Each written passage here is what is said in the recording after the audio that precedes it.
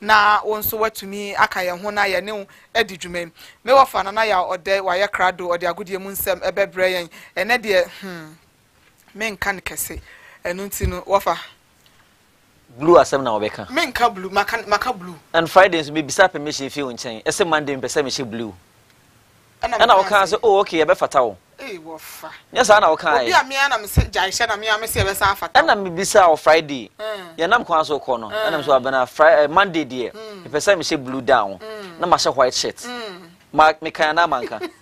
wofa me nkai da bi me kan na manka me kai sa wo kan nti no it's possible say me kan but be a rain if me kwa kasa wanka ebi ana wo kan me kwa kasa wo kan so ebi ana wanka but o na say me kan woni me say asema me kan me ntumi nka ayo wadama wo de ma se me se chinye pade chinye de me ne unjibi me ne na nje tu de adwobre o ene fa enra no mu wie EPO na do we have a winner you be check asat endra na still be send the predictions about by the close of the day na you be share list no you compile nyina on Wednesday you be announce the ultimate winner not possibly Friday the nipa na aba fidue mu hansem na be present na award on conditions say nya winner nko ade a wo fa na say me na me win a o predict say one be fa second me predict say na Liverpool Man City Man Euro Manchester United and Chelsea. It's an predicting. Oh, predicting this. Oh, yeah, sure. Okay, well, I say book no live. And at records in the share Facebook page and your WhatsApp page. So now say you no quarry say or prediction when you are correct. Yeah, the bema. Oh, menya. So some the passports are me. And penny for so do are not a don you a bingo. Easier said than done. And maybe I work on now so you better show na your who number. Me no nya chie sa wonya ade me no nya chie o de twa so to the fa twa so be boasa abusia anopai yasan emwache emwakwa eba Caci television ene dwoda me bosumiani gusu ewo no ne dai to so aduno enson ewo 2020 sorry July bosumi July mu nti me de yetwa mu didada we are not in normal times the to the bia month no kra wo kan kra mpo na o rate me face watwa mu esan ka aka na yenim se me de ebia na wo school mu July or vacation and say dey yehu weekend and yehu weekday but nyame adom say na we are returning to normalcy and niam to na akwa mom anopa gudi mu nsem ayaboabo na efie de kakra ene ama no ne de kakra ena no pai mu ofa na ya odai kwa wudi shi de kronkron e wasame ne nsem nyina bedan mo e wo nwen waso dwumadie so e wo Caci television agudi mu nsem edra anadwo de suomu president of the nation Nana Adodanko Akufo-Addo e kasaye ne nsem a de to dwana update number 14 on the coronavirus the scoreline na ebebrel sa enso ne the league table na ebebrel and a highlight of certain matches I are selecting ye de eno so no videos ebebrel e wo kasa fidie so nti mo fidie na ha ya enyi emfri hanse no kanisha no say jumadie I de brel jumako a so ya sene e CAC bookshop say Bible and our part na say Christian books ahoro bia no ba bia we de wani chira benya bia to na e CAC bookshop ye located at CAC Christ Apostolic Church International Headquarters eho na obehu CAC bookshop and I say omo ben osu cemetery udu wani chemo ho ababeto ababa wason no me offer say nanim tiye obe assist na enwoma bia ope no watimi anya bi ato no akokenkan anopa intentam mensa mre na ye hye nsem na se na ye hye ase afri efiesem eno anadwo de somo and a president of the nation Nana Adodanko Akufo-Addo odi nsem bi eto dwa ewo coronavirus update number 14 hom enyina enim say in the month of September FIFA and CAF and nhye bi ato ho World Cup qualifiers beto dwa ewo abibrem hansen mo no mpeni4 nhye beto dwa say na tie dia under 17 and under 20 female teams no Nana Adodanko Akufo-Addo o say wama emawe kwan eso omonko start campaign say na be ya ombetimi de nhye ato akwa mu na Ghana ebetimi qualify for the World Cup under 17 and under 20 yenko tie sem Nana Adodanko Akufo-Addo e de to dwa efa sports ehun under 20 and under 7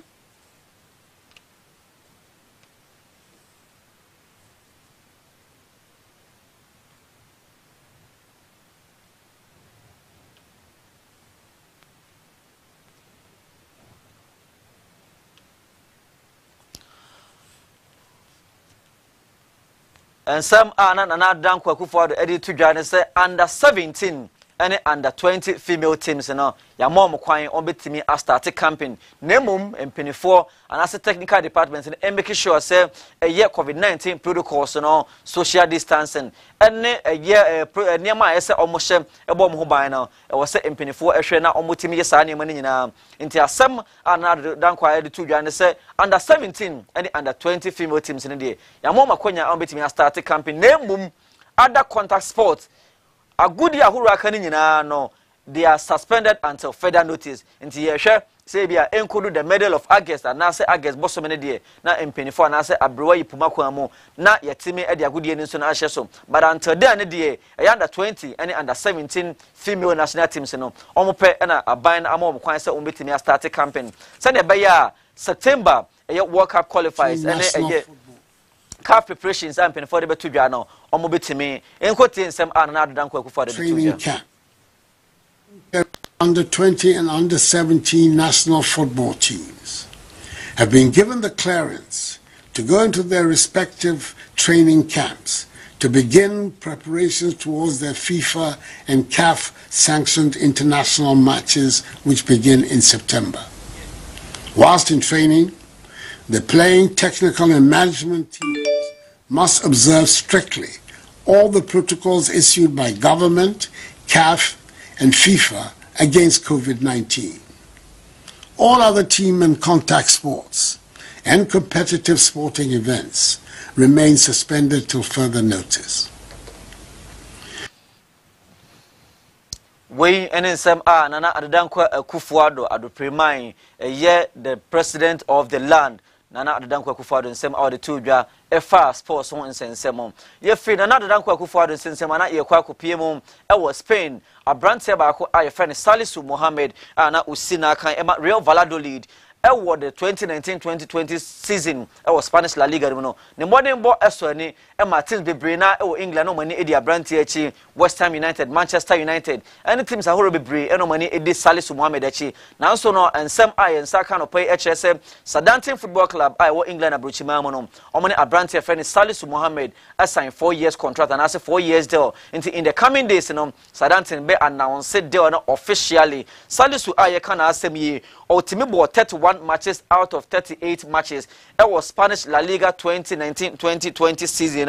Ne bone bo eso ne ema otimi enya one goal. Abrante kan asemi ofi African Talent Academy ewo ensanwo and in the year 2017 okopie mu ewo Celta and as Real Valladolid Australia Okoya na wanche eno motive promoting from the youth side ebe PM ewo senior side. Ama ne bone bo aso anim ewo Spanish La Liga no internije sem eba na HSS Salisu Mohammed on Sadantin awie na sika IPM no 10.9 million pounds and a Salisu Branty year Sadantin Football Club no etimi assign say omra na ne modern bo I so ani no ontimi emedabi ewo year England in the EPL.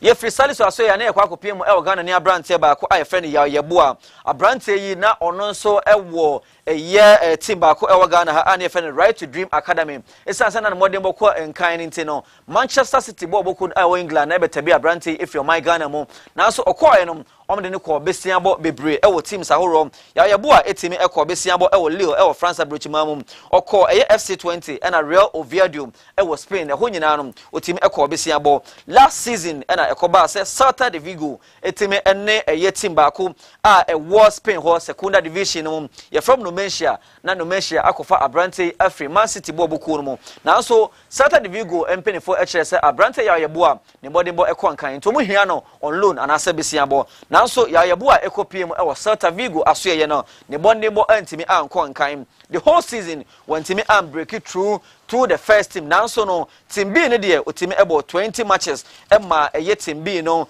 in the second division. I say in the Premier Division on my reserve side now. Out of 20 matches, I boy no team share 5 goals. Now so first team in the a branch and Timmy break it through. And no, and a Celta Vigo empeni for HSS the contract or BPM or Celta Vigo no na ebe ending in June ending 30th June. Now so omu here na service bio inter branch ya yeboa empeni for sekuntu ehwe na chia na eko inti no osan akwa PM e wono Mesia Bobokonum in the second division.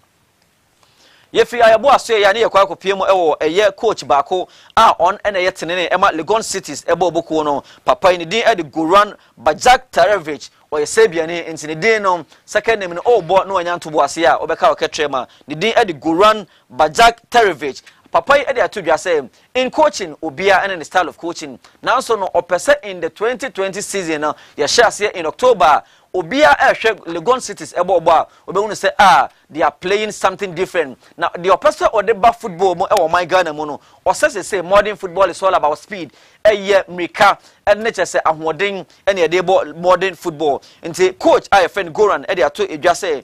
October se league ni ehyasia obia Legon Cities ebo a obehunu say speed ewo mu techniques ewo mu and tactics ewo mu into assess okopie mu ewo Barcelona e take taka now so no ono de ne style of play a obe introduce ewo my Ghana mo no ebe speed tactics and techniques and or the beba in the 2020 season mo ama Legon Cities at the end of the season oma ntimi anye league na top 4 there on betimi akamu na oma qualify for Champions League and as a CAF Confederation Cup.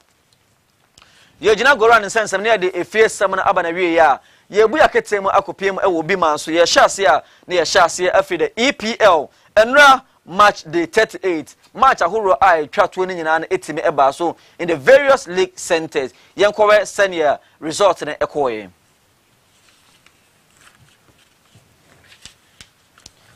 matches ai to dwana Manchester United otimi ekwa away Eko winning here by 2-0. Some match na a dicey game because they obey winning biana na wa qualify for Champions League. Sa enso na Chelsea etena fie echi Wolves eshen e come you know Wolves anti-Manda Braka. Yen quite highlight between the match and as Chelsea any Wolves at the boy no.